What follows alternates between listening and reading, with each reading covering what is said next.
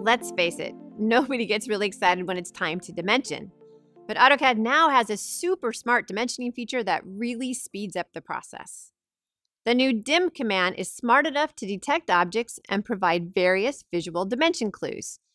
Using the new one-stop shop dimensioning tool located on the Annotate tab, hover over an object to preview dimensions and place. It is just that easy.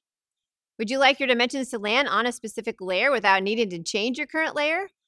Then use the new Dimension Layer control, which is located next to the Dimension tool, to select a layer for your dimensions. Or, if you prefer, you can use the new Dim Layer command to create and set a new layer for dimensioning. Check out the horizontal, vertical, and aligned dimension previews when you select a linear object. Then simply place the desired dimension. Do you need an angular dimension? No problem. Just select two non-parallel linear objects to display and place an angular dimension.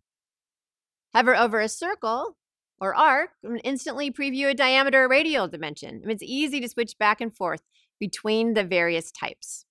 Default values are automatically assumed for dimension text and angles, resulting in fewer steps. If you attempt to create an overlapping dimension, you'll see options to move, break up, or replace the existing dimension.